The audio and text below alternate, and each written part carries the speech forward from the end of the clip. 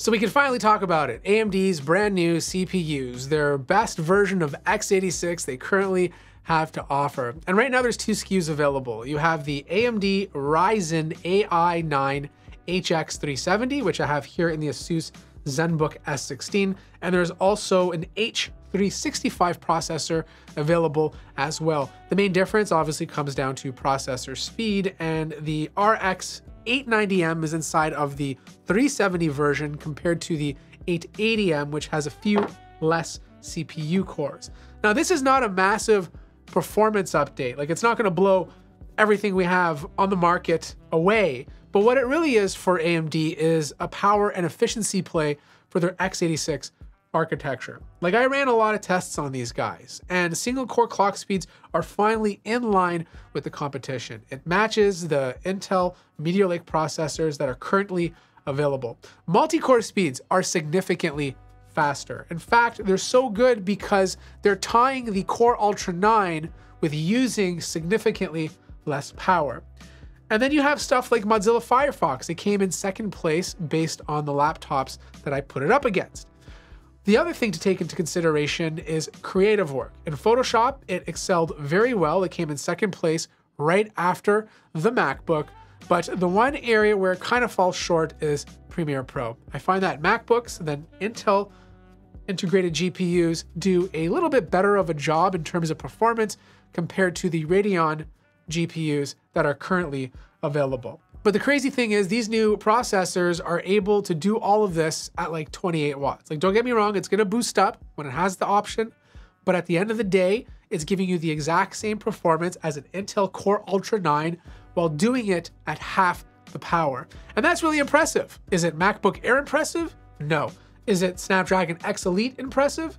No. But for x86, it's actually really good.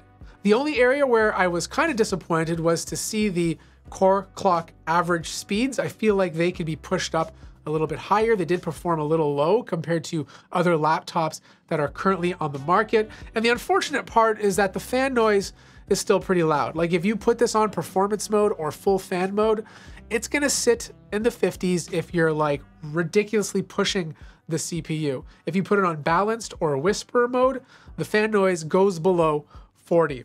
But the everyday, like regular use, the fans do kick on, but not as often as like most Intel laptops. It's definitely a quieter experience, but it's not MacBook or Snapdragon X Elite quiet. But the one area where I was kind of disappointed was with the GPU performance, because this new RX 890M is supposed to be the next generation for AMD. And yes, it's better in terms of overall efficiency, so you'll probably get better battery life if this thing is going into future Windows gaming handhelds.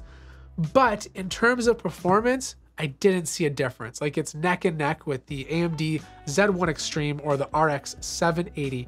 Of course, I tested a bunch of games compared to the ASUS ROG Ally X, and the performance was mostly the same, sometimes a little bit worse, which it should be, because the ASUS ROG Ally games tested were done at 1080p because of the aspect ratio, and this was done at 1920 by 1200. I really was hoping for a nice performance boost, which tells me that the next generation of gaming handhelds, unless AMD has something else up their sleeve, will have better battery life, but don't expect a performance boost to go with it. As for the laptop, it's a gorgeous, gorgeous laptop. Like, this is one of my favorite looking ASUS laptops you can buy right now. This lid just looks absolutely incredible. It's using a special sort of ceramic material. It's a very specific process to have this thing made. I'm digging this like whiter gray color. It's very unique compared to anything else that's out there on the market. Yes, there's a bit of a two-tone finish because the bottom portion is more of a silver color, whereas the top is like a grayish white. Really thin, very light at 3.31 pounds, a good amount of I/O. So on the left-hand side, you have your HDMI 2.1 port. You get two USB 4.0 ports. These run at 40 gigabits per second, combo headphone jack, and then on the other side, you have a full-size SD card slot and a 10 gigabit per second USB 3.2 port. Opening up is super easy. There's a little ledge over here to put your finger inside, and what you get is this beautiful, beautiful keyboard deck. The touchpad on this guy is absolutely massive. It's a bit of a dive board. You're gonna feel the depth to it when you click on it. Obviously not as nice as a haptic touchpad, but very good for a glass one. Sticker placement is kind of weird, you know, like this is the AMD sticker guy. You think he'd put a little bit more appreciation into lining up the stickers, but they're just all over the place. It looks like the Leaning Tower of Pizza. But the typing experience is phenomenal. The keys are nice and clicky. They're big enough. They're spaced well. Yes, you could argue they could have put a numeric keypad, but then it would just make the keyboard look cramped. I think this just looks a lot cleaner. For those of you curious to see what the backlighting looks like, it's kind of hard to see since it is a white keyboard, and obviously you'll see it more at night, but during the day, it's definitely not as noticeable compared to a darker one. You do get the Copilot key over here. There's no fingerprint scanner to log you on, but you do have Windows Hello facial recognition. So this is what the 1080p webcam looks like. I'm using nothing but natural lighting around me. There's a couple of windows over here.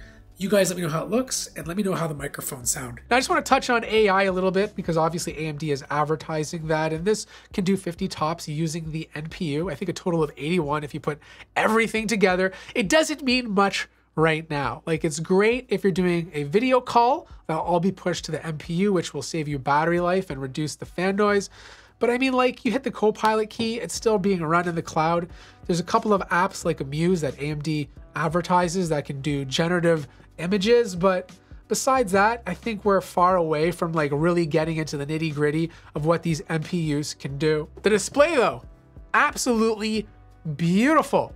It's an OLED display. It's touch. You can buy a pen that works with it. I don't know if I would though, just because this can't lie completely flat. Like, this is the furthest it goes back. And I imagine taking notes like this is probably quite awkward, but the display is touch. And what you get with that is an OLED panel behind a glossy screen. And watching content on this looks absolutely stunning. Now, the sound quality on this laptop is fantastic. I have two different sources here for the materials.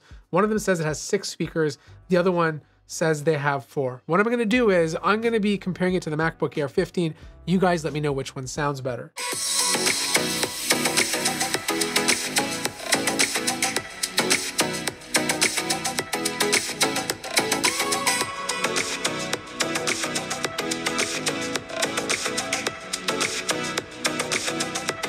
Now the internals, I only see 4 speakers, so I'm personally gonna go with 4 unless they're hidden somewhere on the other side of the motherboard.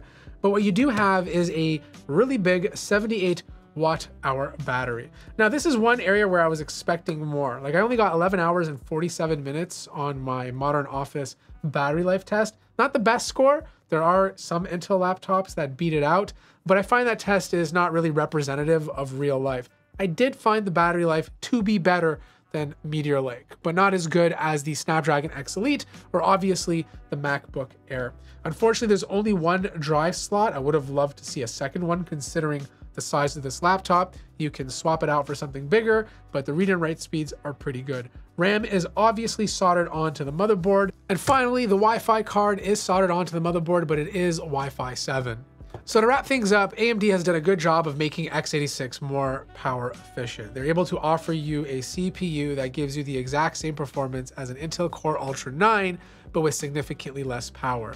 The GPU update was great for efficiency, but not so much for performance, and that leaves me kind of disappointed. If I had to rank this laptop in terms of efficiency, I would still rank the MacBook Air, Snapdragon X Elite laptops at the top, and then I would place this laptop with all the Intel laptops below. But Lunar Lake is not out yet, so there's still more to come towards the end of the year. But if you want the best of x86 right now, this is definitely it. If you have any questions, let me know in the comment section down below. Like the video if you liked it, subscribe if you haven't already, and I'll see you guys in the next one.